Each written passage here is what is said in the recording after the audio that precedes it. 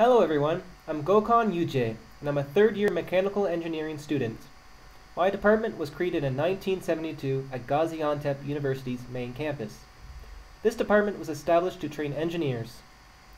Thermodynamics and resistance are among the courses you can take in this department. We've got many laboratories. We also have a mandatory internship program every year, and in our final year, we have a 3-month-long internship at either the university or at a factory. When I graduate, I really believe that I will easily be able to find a job in the automotive industry, the iron and steel industry, or for the private corporations. Our department gives us the lessons in English. The teaching staff are very qualified.